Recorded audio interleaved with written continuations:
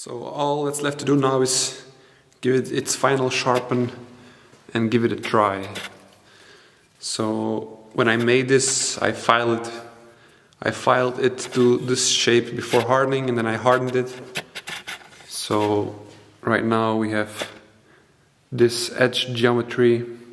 It's a little teardrop shaped. So I'm gonna sharpen as it is right now, and we'll give it a try and see how it works.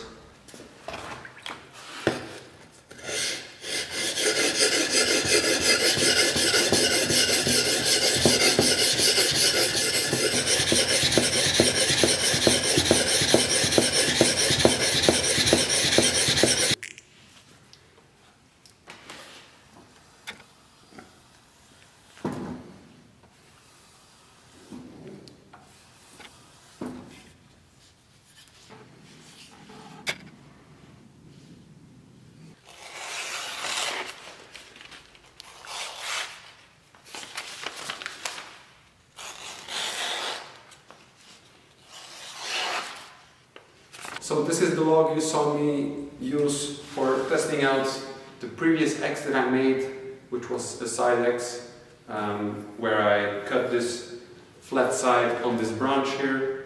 So I'm gonna use the same piece to try out the Mortise X. For that I'm going to lay it down flat on the flat side on the stump here and secure it with the bench dogs that I forged, or rather the log dogs that I forged.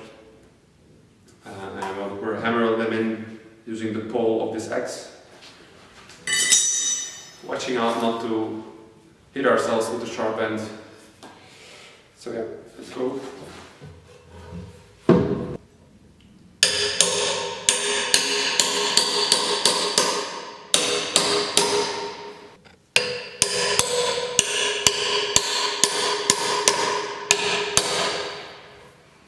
Alright, so normally the top side would be flat as well, but for now I'm going to do it with the rough bark up.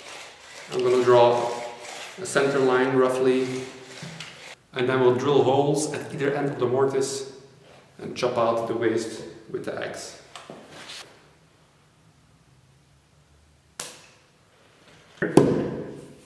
This cross and here perhaps. So I have this auger. I gave it a really quick sharpen with a file, so I don't know how well it will cut.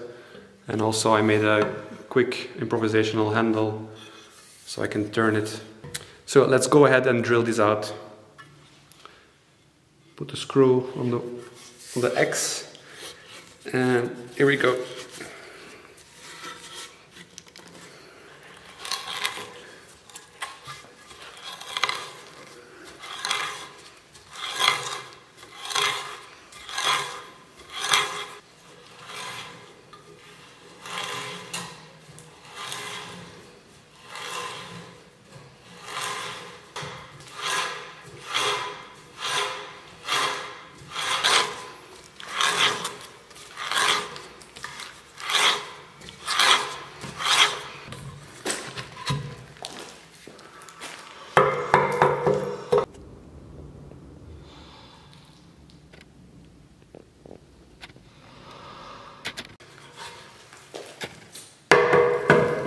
It worked all right.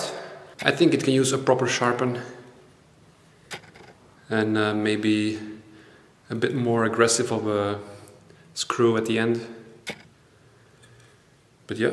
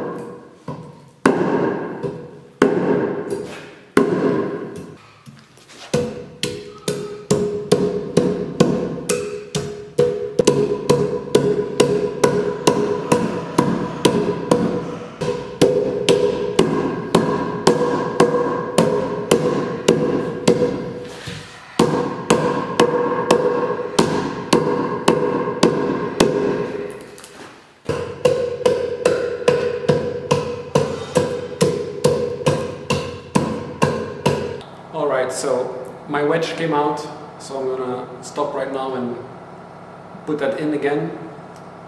But I try to drive the head back onto the haft by hitting it on the end, but it doesn't seem to be sliding up as normally. There is a little cut in the wood in here from the sharp edge of the eye of the axe, so I'm going to remove the head. I'm going to file a radius on the inside of the eye on the bottom side here, so it's less likely to cut and more likely to compress the wood. And I'm also going to smooth out the transition here where the cut in the wood was made, and then I will put another wedge in. Last time I made it a bit too thick and it was not really deep in there, I think. So let's try to put it a little bit deeper, maybe saw a little bit further in the handle. So yeah, let's do that right now. The chopping is alright. This is no tool for me, so I already went over the line quite a lot and I have some missed strikes here. Also, I noticed that because there's many cuts perpendicular to the grain, so when you restrike in one of the old cuts, the wood tends to grab the axe and you get stuck quite a lot. And I might be tempted to twist it sideways, so I can tear a little bit of the wood and remove the waste, but I think it might be dangerous for the axe head and I might break it off. So what I've been trying to do is every few hits I make some cuts with my axe on an angle, so I can cross cut a little bit, similar to like striking in the 90 degrees, which I'm not going to try, but could be possible. But on an angle you can also sever them like this and like this, and then maybe a brush would be handy to remove some of this waste from time to time.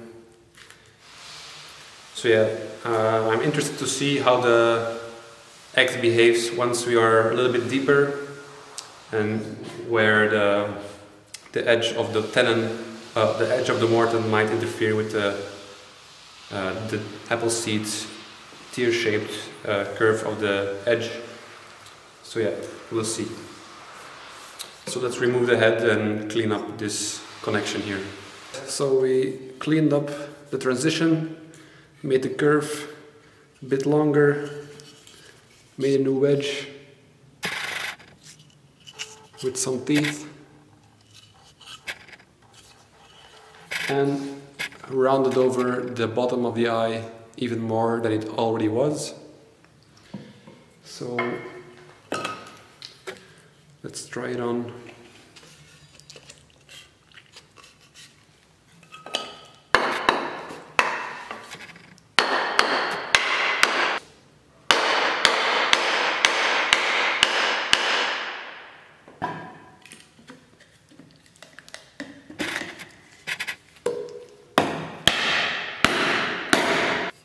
Okay, that seemed good. A bit on an angle, but I'm not gonna question that. Yeah, I'm gonna cut this off.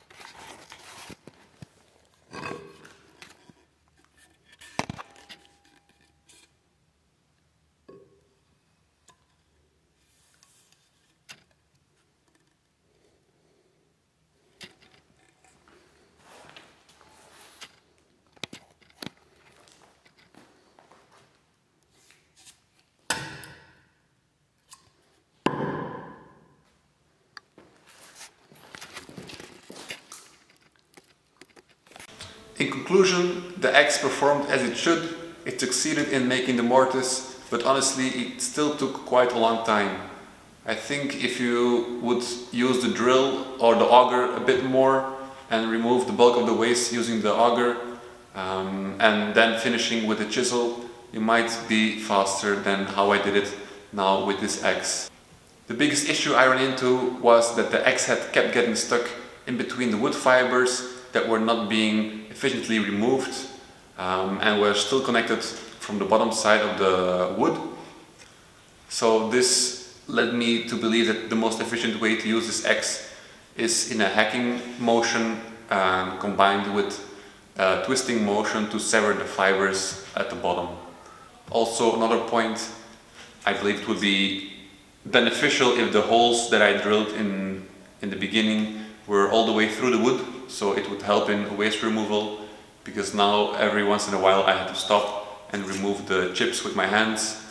To be honest, the mortise that we have here is quite a bit larger than what I initially drew and what I planned out to make.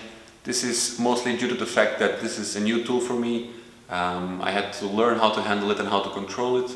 There are a few overstrikes that I made, but in the end we still have a mortise that would be acceptable if you made it in a larger one that you can finish then with a chisel or a slick or another tool. The reason that I made this axe is because I love historical woodworking techniques, timber framing. I love recreating them and restoring them. So this is a tool that hopefully I can use on future projects, on some big timber framing jobs or other jobs. The issue of efficient waste wood removal could be sorted out by the cousin of this tool. So this is a mortise axe with just a normal style axe head that could be used for hewing the sides of a mortise. The larger cousin of this type of axe is called a Teugel. This axe has two sides, one with an axe head like this and one with an axe head where the blade is turned on 90 degrees, which could resolve the issue of waste removal, and is a project that I would love to make in the future, so let me know if you would like to see that. They're pretty rare to find in the wild, so I have not been able to find one anywhere, so I guess making one is the only solution that I have. Thank you for watching, I hope you enjoyed it. Feel free to ask any questions down below in the comments, and please consider subscribing if you enjoy this type of content.